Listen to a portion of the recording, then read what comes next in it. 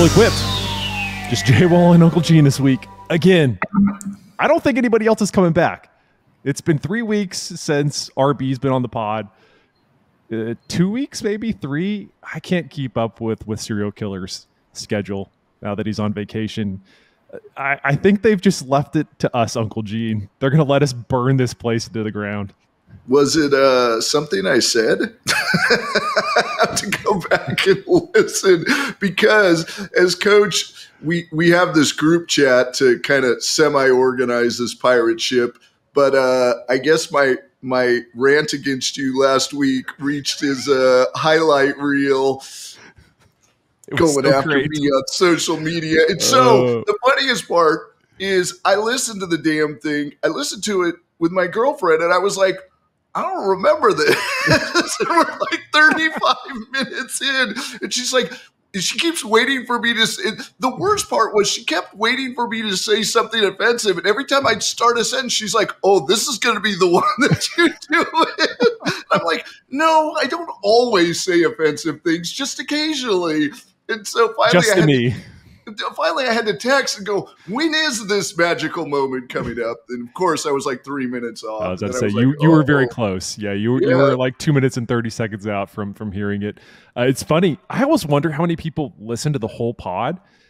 And in this past week, I had multiple people reach out to me and go, "Man, Gene let you have it." It's like, yeah, he did. It was warranted. It was warranted. I made him sound like an old. So, oh God, that was fair funny. play, Uncle Gene. You well, let me have it. It was like I listened to it and I was like, "Ooh, somebody hit a soft spot there." Mr. Social Media, I didn't realize that. Well, you got to understand. So I was born in 1966. In 1964 was the end of the baby boomers, and so my kids, and you're about to enter this phase, J-Wall. My kids, when they were like 13, 14, 15, and I, yell at them about something in regard to technology or something, their just gut punch to me was they'd go, "Okay, boomer. Thanks, boomer." And I was like, "I'm not a boomer." And the more I said I'm not a boomer, and I just realized more reinforced you are a boomer. I'm being bullied by my young teenage children. So yeah, so there's a little bit of scar tissue there. No kidding. Well, Xander Schauffele is your Open champion. And did you get a chance to watch any of the coverage? Yeah. It's he played a flawless round on Sunday. Little background to Xander. I've never met Xander, but I used to work with his old man all the time, Stefan. Oh man, what's your relationship like with him? And I'll tell you what mine is. So I hadn't seen Stefan in 25 years, and I saw him at the Open at Torrey. And I didn't even know if he'd remember me, but we hung out. This was when I used to test at the polo fields, and he was just getting into golf, and he was working with a few different brands. That dude is a character and a half, and we used to just sit out there and tell stories. And so, so I ran into him and it was funny. It was Father's Day. It was Sunday of the U.S. Open, and so I'm just like, "What are you up to now?" And he's like, "I'm managing my son and everything." I'm like, "Congratulations for winning the genetic lottery." Well, the crazy thing about Xander is that he wasn't even a great golfer growing up, because I've talked to the Toulons before, Toulon boys, and Joe's working out on the PGA Tour with Callaway, and they remember playing junior golf with Xander, and they were the ones that say, I mean, look, he wasn't a great player. He would shoot in the 80s, and he was have a couple of good rounds, and it was all of a sudden the light switch flipped on, and he became a stud. But yeah, for a while he was just an every guy. And the wild thing about Xander, just kind of standing next to him or being around him, is physically you'd be like, "There's no way that guy's a professional athlete." I mean, he's just, at least Rory's not the tallest guy, but he's buff. Xander's just, I mean, he just looks like a dude, and it's like, but his physical abilities are just like you said. And I was watching some social media this last week, and I like how you emphasize that. and there was some old clips of him, kind of being interviewed, and they're like, what do you need to do to get your game to the next level? And he's like, just win on the big stage, just close. And he knew he had the ability, and that's what's fascinating about these guys. And I'm always intrigued by like a run like Scheffler's. Tiger's run, is the run of all runs. But, an interesting run is a guy like Jordan Spieth. What did he win? 4 majors? I can't remember the exact number. But, the word on the street about Spieth was he just couldn't keep up that intensity for that long to do that, whereas Tiger could. And Xander's in that flow right now, and it'll be real interesting to see, because that requires a lot of mental and physical effort to stay on that. But he's in that groove like Scheffler was. And it's really wild for me to see this game that is so humbling and brings people to their knees, to see someone excel on that mountaintop. And do they have the drive to continue that? And it's just, it's going to be a fascinating story to watch going forward. So tell me your interactions with Stefan. Oh, well, I mean, the most recent, I was at when the match play was in Austin, and being out on tour, I'm usually digging into guys' bags, and I ask the player or the caddy before I start manhandling the golf clubs. And I was shooting Xander's gear, and I could feel somebody behind me as I'm shooting, because I'm like, I've got my camera in front of me, I'm click, and I'm like, God, what? So I turn around, and it's Stefan. And he goes, and he's a big dude. He's a big dude. And he's like, and I'm 6'5", and right. he's a big guy. And he's like, what are you doing? And I couldn't tell because I've talked to him before. I couldn't tell if he's being serious or I'm like, hey, this stuff, I'm just taking pictures. And he's like, okay, well, I'm just watching you to make sure that you don't ding up any of the clubs.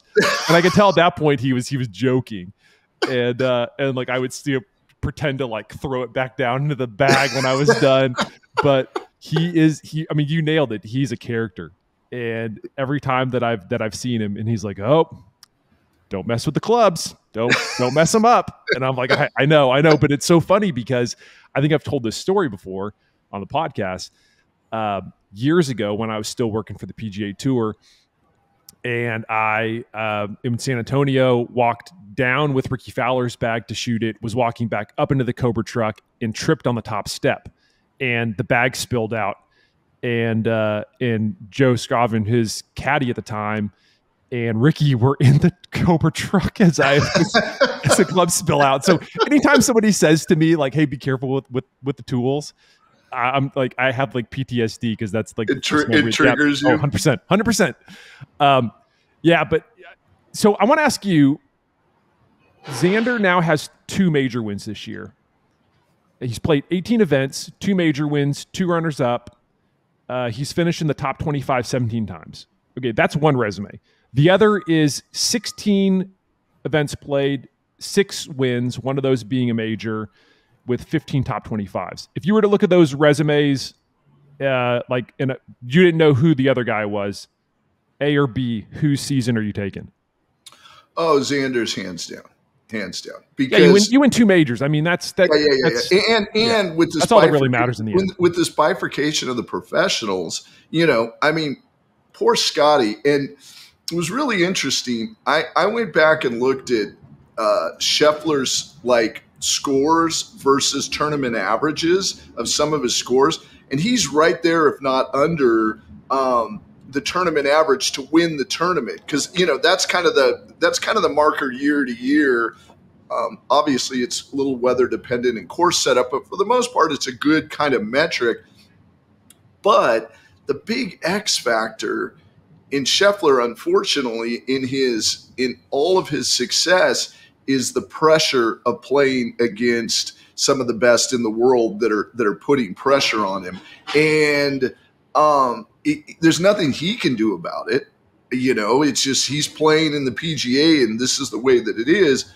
But for Xander to win on 2 major stages against the best in the world from both leagues, I think that just it has to elevate him to Player of the Year. I mean, I'm in total agreement with you. I think you nailed it. He played against the best players in the world, all of them, and I think Bryson's right up there. He had a rough week at Royal Troon, but when he's in form like he was at the PGA, you beat a guy like that in his prodigious distance. That is worth more than a couple of tour wins, in my opinion. So he gets Player of the Year. If Bryson wins PGA, he's Player of the Year. I mean, that's assuming you could actually you could compel Monahan to give him Player of the Year. He's not getting it. Yeah, I didn't quite think that logic tree through far. They're gonna send him a tinfoil Jack Nicklaus trophy. Here you go, Bryson. Well, how embarrassing would that be if 2 of the majors are won by a LIV guy? But I mean, there's a lot of people that we're talking about when Brooks won another major, and everybody was like, "Man, these guys aren't, their games didn't fall off a cliff." I mean, some of them did. John Rahm, my gosh, what the heck happened to him? That's another story for another day. But there are some of those LIV pros that are finding a way to contend in the majors, even when they're not playing a rigorous tour schedule. Now, again, they're private contractors; they can play what they want. But I can tell you, Bryson would have been playing a lot more golf than what he's been playing just on the LIV tour alone. So the interesting one to me is Cam Smith. I mean, that's another guy whose game has just disappeared. Just don't hear anything. I mean, I don't know if he's spending most of his time fishing in Florida. Probably. Why not? I know, but it's set for life. I know. It's just interesting. It's like, and that was kind of the criticism of LIV, and we won't go too far down that rabbit hole, but it's like, I've always been kind of against not paying players that don't make the cut because, you have all these expenses to show up. You're part of an entertainment organization. But now I'm kind of understanding it a little bit in relation to LIV that I never thought about. And that's, man, you're a lot hungrier and you're a lot more neurotic and you're a lot more on edge if you don't make the cut and know that, now not for the top 10 that are flying in private jets and, those expenses are minimal. But for a lot of these guys, man, that really is a big motivator to go out there and lay it on the line every week and try to give the best product possible. So it's just an interesting, I think, unintended consequence of making someone obscenely wealthy is that they can lose that edge that allows motivation. Motivation. Yeah. Exactly. Yeah, for sure. All right, before we get into Xander's golf ball, I want to do a little bit of a mini deep dive into that. I want to let you know that Fully Equipped is brought to you by our good friends at Golf Pride and their extensive line of golf grips. We talk about all the different grips that they have in their lineup, and a lot of them are the club grips and also the reverse taper putter grip. But today, Gene, I was actually going through their website, and I kind of mentioned this last week for Fairway Jockey, sometimes you just forget about the different aspects, the really cool aspects of some of these websites. And for Golf Prides, if you go to golfpride.com, you can go to the top toolbar to grips, and you can shop by different categories. You've got your swing grips, your putter grips. They have regripping supplies as well. But you can also shop by feel, which I think is something a lot of golfers don't always consider, is like, how do you want your golf grips to feel? Do you want your golf grip to feel soft? Do you like a tackier feel to your golf grips? Maybe a hybrid, more like a New Decade multi-compound. Do you like a firmer feel to your grips, which is something that a lot of tour pros are able to create by taking some of these, whether it's a standard or a mid-side and building it up with wraps of tape underneath. That is a way to create a firmer feel with your golf grip. So anyway, go check out all the different ways that you can kind of customize your golf grips. It's not just a one-stop shop where you just go there, you click, you buy a grip. Golf Pride does a really nice job of kind of walking you through that process with all their different grips and asking those questions so that you're actually picking a golf grip that's going to benefit your game. One of the grips that is not part of the standard lineup that I do want to highlight today is Golf Pride's collaboration with Steph Curry and Underrated. They created a collab grip that, I mean, this thing is pretty cool. I'm a basketball fan. Love Steph Curry. He's a really good dude. He gives back to the community. huge golfer, as a lot of people know. And so they created this custom grip with Steph's influences. And each grip set that you purchase is going to help support underrated golf and its mission to provide greater equity and access and opportunity to student athletes. You get 13 of these Steph Curry inspired MCC +4 grips. These grips, again, were designed by Steph. You also get a custom collab ball marker in a display box. There's going to only be 8,200 of these individually numbered kits that are going to be available. They're $249.99. Some people are going to say that that's crazy expensive for grips, but like, go take a look at these. Like, they have Steph Curry's logo on them. The coins, the markers alone are really cool. The box, they did a really nice job on that. So anyway, go check them out if you're interested in kind of getting one of those. Limited releases nowadays are huge. Everybody wants a limited release, and Golf Pride's doing it in a really fun way with Steph Curry. So go check it out. And as always, if you want to learn more about Golf Pride's grips, again, that's golfpride.com. Thanks again to them for supporting Fully Equipped. Well, right. Let me jump into one thing real quick about Golf Pride, and I think that our listeners, viewers on YouTube, it's really important that, from my perspective, there's some serious performance advantages to grips, and one of them is the size of your grip as far as closure rotation. So club goes from open to close through impact, and if you have quick hands, a bigger grip can help slow that handle down and reduce against that. So there are actual physics that are involved in the grip that can do that. And the second aspect, especially for anyone consuming this that's over the age of 55, 60, is grips can be energy absorbing. And if you've been playing a lifetime of golf and suddenly you're developing golfer's elbow or a shoulder injury or something from all of the repetitive stress of impacts, bigger, more absorbing grips that absorb more energy can help reduce injuries as well. You're exactly right. And so there's some real kind of performance and also biomechanical advantages to looking at grips. They're not just feel alone or looks. It's your grip it's part of the overall profile of your equipment setup, and it shouldn't be ignored. It should be emphasized as one of the things you're looking for, because this is a game of 1 to 2 strokes makes a major difference in kind of your overall outlook as an amateur. Yeah, no, it's very good food for thought, and it's certainly an aspect of the fitting process, as you mentioned, that isn't really considered.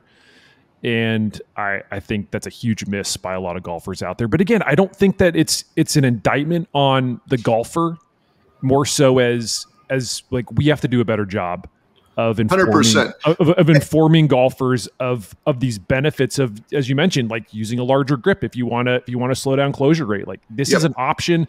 You don't always have to blame it on the club head or the shaft. Sometimes it's just a small tweak, like, just try one. Try a larger grip and see if it helps your game out. It's as simple as that. All right. So when a guy wins 2 majors in a year, and I don't know if you saw, I think Xander's in a category where I'm going to botch this. I think there's like 7 guys in the history of the game who've ever had a season where they've won 2 majors and finished inside the top 10 in the other 2 that they didn't win. Xander won, as we mentioned, the PGA, wins the Open, finished 8th at the Masters, and T7 at the US Open. It's just stupid good season. And for me being a gear guy, Uncle Gene, I start to like look at what is different in his bag from last year to this year. I know gear is only a very small part of the improvement process for Xander. Xander's gotten, even though he does look like an every guy, he has gotten stronger. He's gotten faster. And that certainly helps when you're longer off the tee. But one of the things that I wanted to zero in on is the Callaway Chrome Tour golf ball that he switched to this year, which is kind of funny because if you go back to the Century Tournament of Champions, Xander was asked about his golf ball, and he said the golf ball is identical, meaning like when he switched from Chrome Soft X to Chrome Tour, He's like, yeah, the golf ball's identical. I think they just stamped a new logo on it, which is, when you're a spokesperson for a brand, you're like, oh, that's probably not what you want to say. But this golf ball, having talked to Xander more recently, he's like, look, this ball does something that I couldn't do with my Chrome Soft X, which is it has this, without getting again too much in the weeds. If you want to learn more about the Chrome Tour balls, we've done a pretty extensive deep dive on it on golf.com. But they have this new seamless tour aero package where they were able to refine the dimple design on this golf ball, and it's able to really cut through that wind. So you're not having to do the mental math, as I said in a story that I wrote this week on Xander's ball. It really allows him to just point, click, and shoot and know that ball is going to hang on the line that he's intending. And I look at a shot on Sunday's final round on 11. He had 173 to the hole. He's in the, some high grass, and it wasn't like a juicy lie, but it still requires a little bit of math to realize, like, okay, I got a flyer lie. I got a wind coming out of the left at 17 miles an hour. Almost like a straight crosswind, maybe a little bit helping, which probably in a situation like that when you got a flyer lie is not a good thing. And that ball, he landed it perfectly on the front edge of the green, rolled it up to probably 2 feet. It was, in my opinion, probably the best shot of the day for him. He was 2 shots back at the lead at that time. And I just thought about it. I'm like, man, this is a situation where he sees the wind, but you could tell he wasn't really playing for it. He just aimed where he wanted to aim, and that ball did the trick. And Gene, you did testing with Callaway's Chrome Tour and the Chrome Tour X. And, people always ask, like, is it really worth it to change golf balls? I just kind of play whatever I want. But there's some pretty compelling evidence that Callaway's doing some stuff in the industry right now that nobody else is doing. And I think golfers should I think it's about time for them to stand up and take notice. So I'm going to riff on this one a little bit. You gave me a lot to go on, but let me just start with your shot. Here's one of the things I've learned using the Foresight GC Quad. If you hit a dead straight shot with an iron with almost no side spin, the wind has minimal effect. It's side spin that adds to it. And you can, so let's just say you have a right to left crosswind. If you have fade spin, you can kind of neutralize that wind a little bit. But if you have draw spin, it's gone. It's just completely gone. Like the wind will accentuate that. And we've done these tests, setting up for different side spins with the quad and been able to look at that. So what he hit there, a flyer lie is actually ideal in that situation. You just have to figure out your distance differential because the wind will knock the ball down a little bit depending on its, pure direction.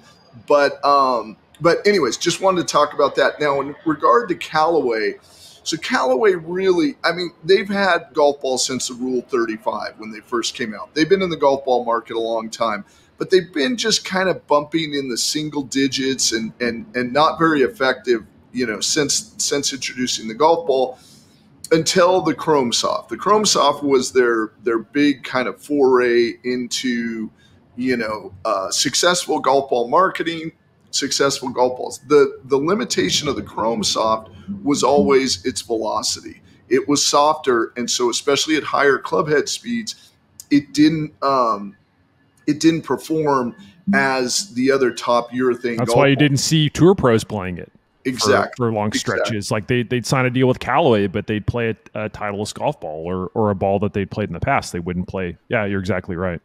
Yep. So Callaway then hired Eric Loper, and Eric Loper, I've known Eric since he got in the business 20 odd years ago, maybe even longer. Geez, that's depressing.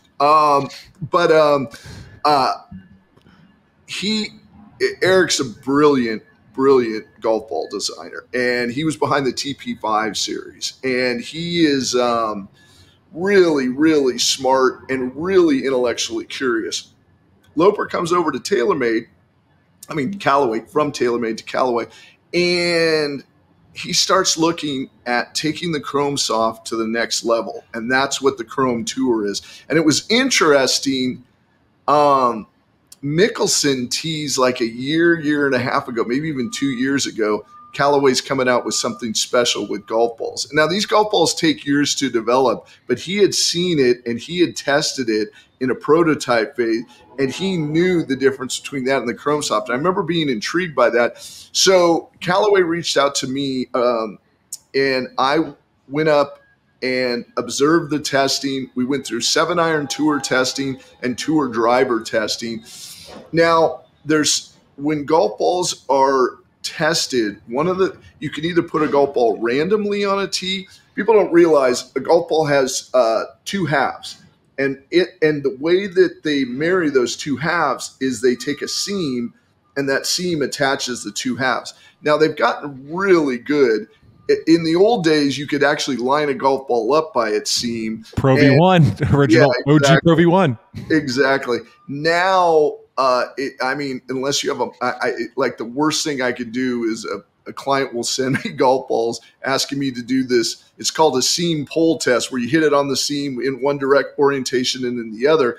And nowadays, it's just a nightmare to find the seam. I mean, they've gotten so good at manufacturing. That being said, the USGA still has the symmetry test where you have to hit the golf ball in one orientation and the other, and the golf ball can only have a certain distance differential between the two.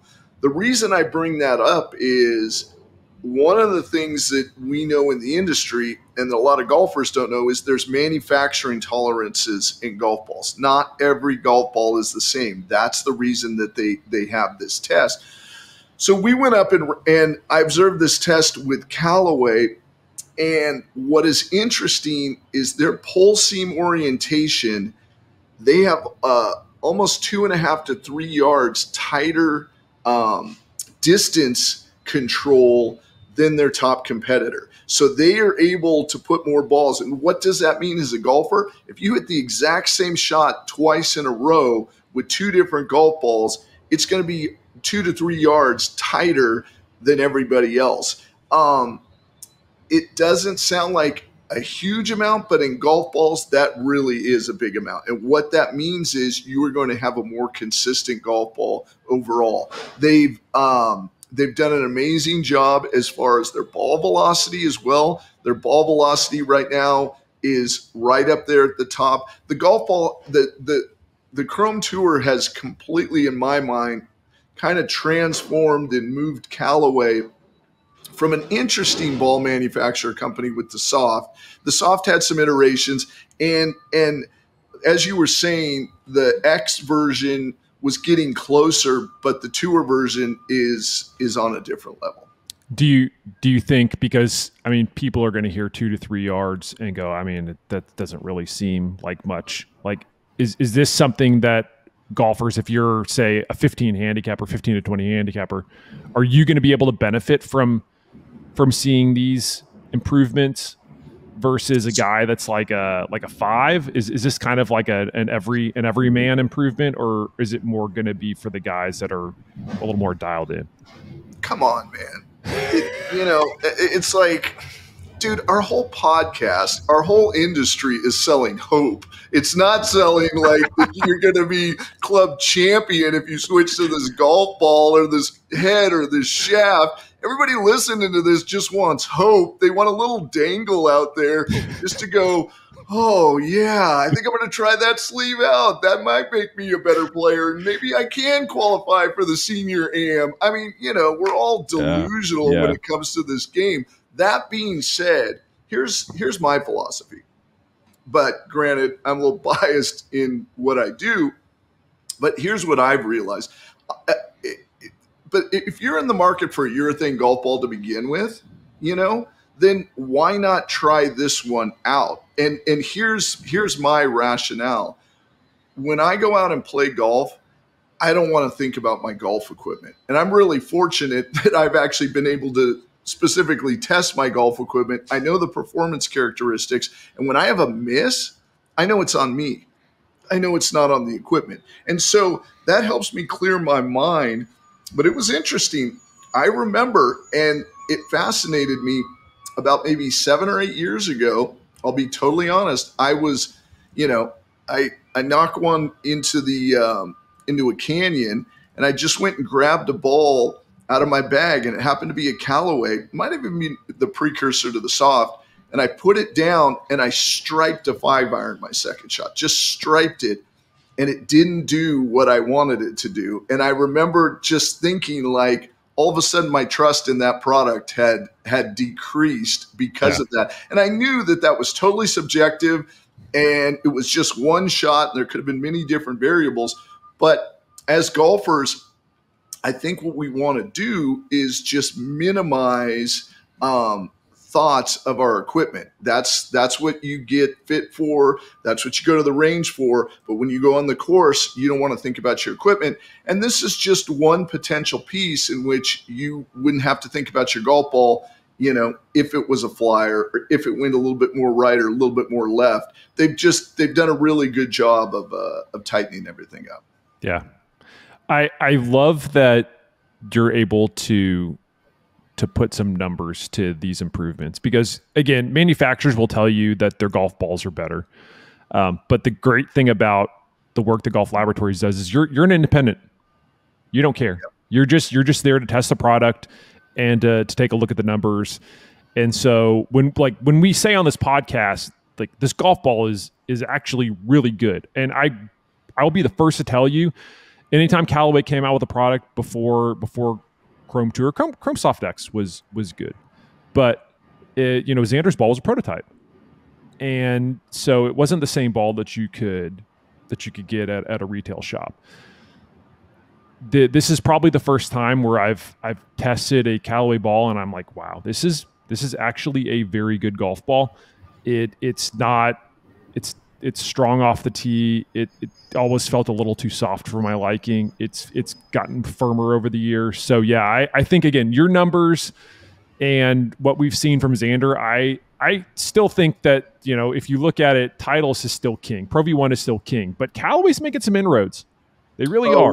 Without a doubt. And what'll be interesting to see is how many tour players adopt this. That's a great question, especially the guys that are free agents. Yeah, once that story gets out there and they start doing testing in the off season, and if you can see that count rise, I mean, here's my advice to golfers: if you're price conscious but you're a sicko for this game, buy the cheapest urethane golf balls that you can. And I'm not saying like no names, but whatever's on sale that's urethane, buy it, because the urethane will give you a lot more short game spin control than a Serling golf ball, which is the next category down from a price point. But, if you're price conscious and just go, hey, I don't want to spend $55, $60 on a dozen, buy the cheapest thing. But if you're not price conscious and you're in the camp, like I was talking about formerly, where you just don't want to think about your golf ball and you want to know that you've, got one of the best golf balls, give a look at the Chrome Tour. Obviously, Pro V1 is still there. There's a few others. Srixon makes an unbelievable product. And then it's really interesting.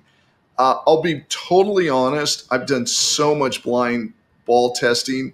I can't figure out the human element of it, but we did this test sound as feel, and golf balls will have a slightly different sound. And for whatever reason, the pea brains of golfers get triggered by one sound versus another, and they like it because I look at it and see very similar performance characteristics. Sometimes you'll even see an advantage for the one that they don't pick, but they'll just be like, I like this ball. This ball gives me confidence. And there's something about that confidence. It's an X factor that I can't test for. So, my recommendation, if you really want to examine golf balls, go buy a sleeve of 2 to 3 different types of golf balls. Go out on an afternoon when no one's there and drop 2 or 3 balls and hit them into greens. Hit them. It's your short game that's going to be your biggest defining factor.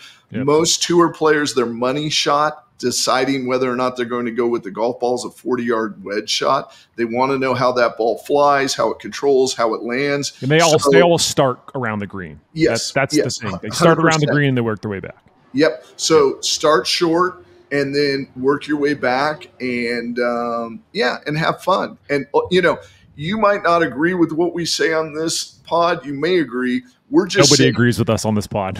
Yeah, that's a fair point. But it's like test it and see, and ultimately it's going to bring a little bit more enjoyment. And to be honest, it's kind of cool and fun because you're going through the same process that tour players do. And it's like, don't deny yourself of that. You have the same access that they do. You might not have access to prototypes, but when they're in the off season, they're doing exactly what you could potentially be doing as well. Yeah, exactly. 100%. And I love that discussion because it's not just us saying, hey, Xander's golf ball is really good. Like, we're able to put some real meaty numbers to what makes that golf ball good. And again, just trying to help everybody out there as you're listening to this.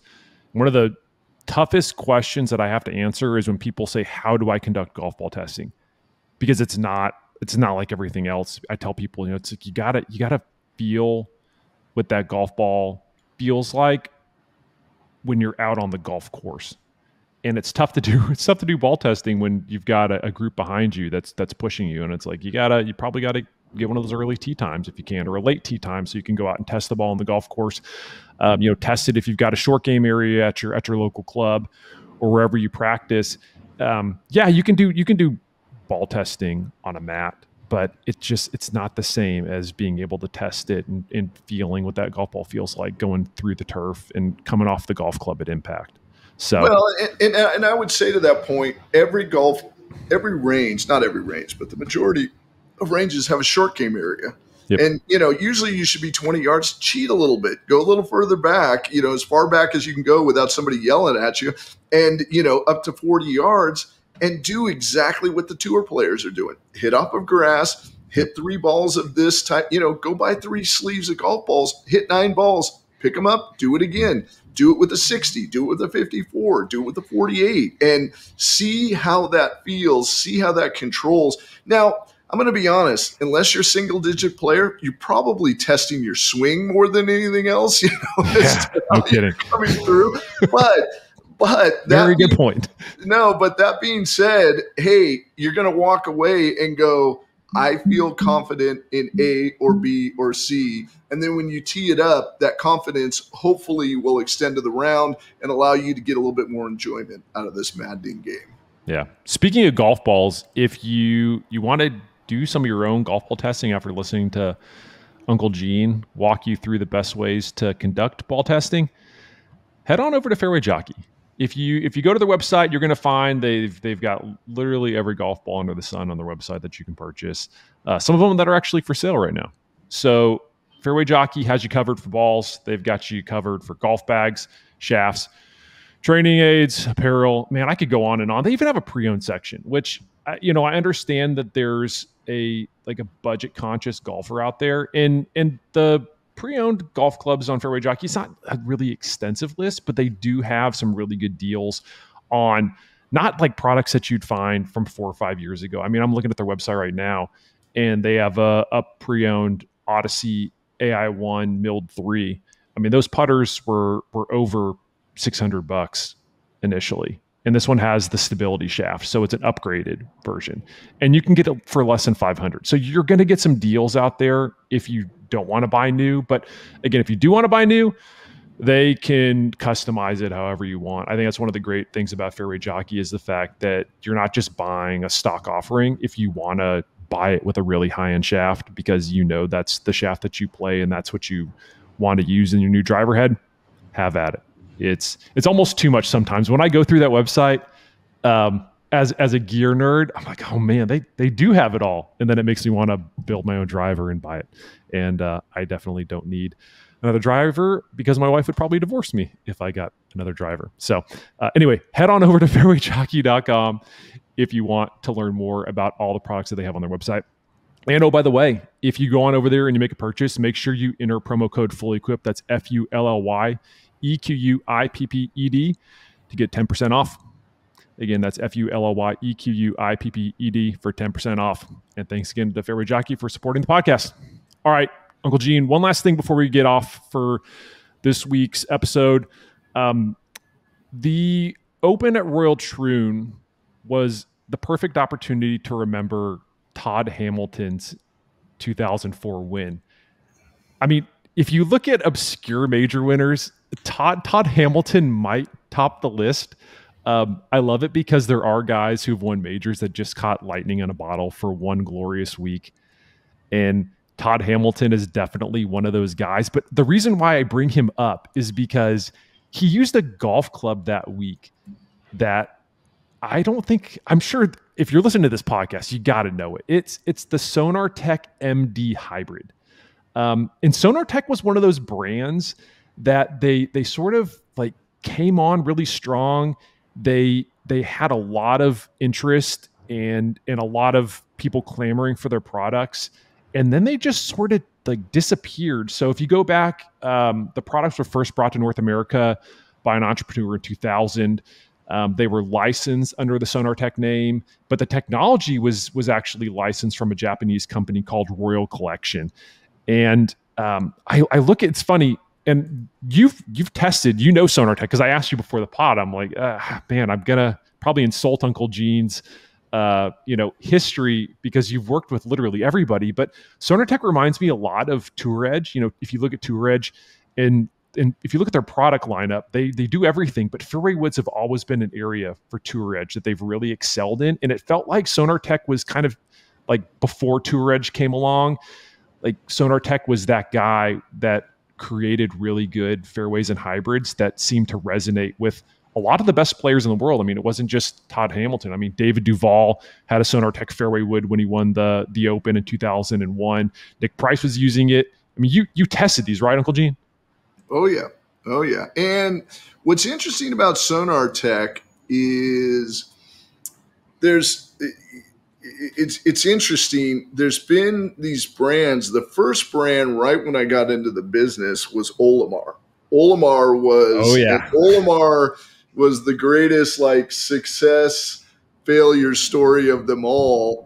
Jesse Ortiz owned this company up in Northern California that made some persimmon woods, and it's really interesting. I actually was just up in Lake Arrowhead this last weekend with Bruce McKinnon and Jennifer King, and they own KZG Golf, and they were the ones. It was funny because every time I meet with them and socialize it with them, we recount the Olimar success / tragedy. They were the ones that brought the technology from Olimar to Jesse for the fairway wood, the tri-metal. And I mean, the tri-metal was so successful, and Olimar went from like a $2 million, I don't know, with less than $5 million a year company to over $100 million a year company overnight, to the point that Ely sued them.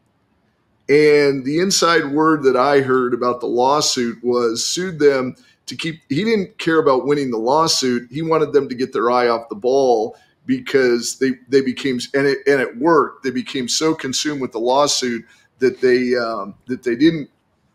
didn't focus on their blocking and tackling. The reason I bring them up, they were the ultimate kind of success flame out. Tour Edge has been consistent throughout. They've had their like bumps, but they've never had their flame out. Tour Edge just keeps. And I think more what I'm saying with like Tour Edge is like they are known for fairways. Like Sonar Tech was kind of the same way. Like they were known for fairway woods, and like that's why you would generally gravitate towards their product. And I mean, a lot of the guys out on the Champions Tour use their fairways. Exactly, and so Sonar Tech was in that same camp, and they were rising. The problem is, it is so difficult, and it's almost alchemy, to be honest with you.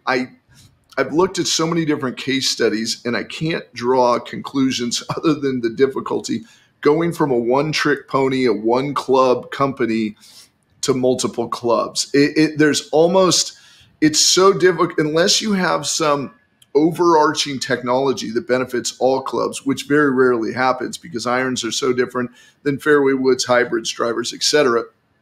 It's so difficult to expand. And as you expand, you have a tendency of diluting. And as you dilute, if you're, one of the stories I heard, this is years ago, and it's changed a bit, but Mizuno, I was talking to a designer, this is like 20 years ago, and he's like, we can't we don't want to kill the golden goose, which is the MP series, Right. And so they were, Japan was always hesitant to expand. They're changing that now. And we've tested a lot of different Mizuno products that now are for, the mid and high handicap player that are beneficial. But for so long, they were resistant to do that because they were fearful that in doing that, they were going to dilute what was their essence or their core. And I think that's unfortunately what happened to Sonar Tech.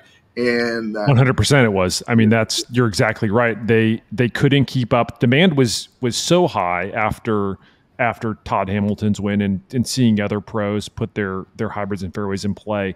They couldn't keep up with demand. And so because of that, they were, you're having these massive delays in delivering product to consumers. That frustrates consumers. There were also several issues. They had a shortage of graphite shafts and even head covers, which is just crazy to me. And then in an attempt to try and make up ground, that's when they started expanding into drivers and wedges, and even clubs appealing to like the higher handicap golfers. And by that point, they were sunk, and they were out of business in 2008. They didn't even really last a decade in the industry. And again, as you mentioned, it's a cautionary tale, because if you're not able to meet demand, then you're usually going to get lapped by somebody. And this story actually reminds me a lot of Nike when they brought out Tiger's Tour Accuracy golf balls.